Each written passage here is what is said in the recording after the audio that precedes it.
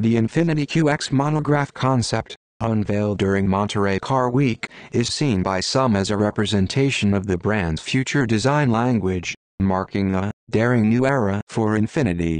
However, the reception to the concept has been mixed, with some expressing reservations about its potential to invigorate the brand's image.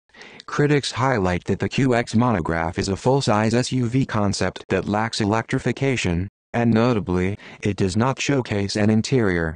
While the animated front and rear LED lights, the backlit 3D badge on the grille, and the unique 6-layer paint called Ocane are acknowledged as interesting features, the overall design has been criticized as uninspiring and reminiscent of existing SUVs in the market. The concept has led some to question whether Infiniti is positioning itself for a bold future, especially considering the current challenges it faces with an aging vehicle lineup and a lack of electrified options. Infiniti's competitors in the luxury segment, such as Acura, Cadillac, Lincoln, and Volvo, have been noted for offering more distinctive features. Ultimately, opinions on the QX Monograph concept vary, and the success of Infiniti's future endeavors may depend on how well the brand can differentiate itself and adapt to changing automotive trends.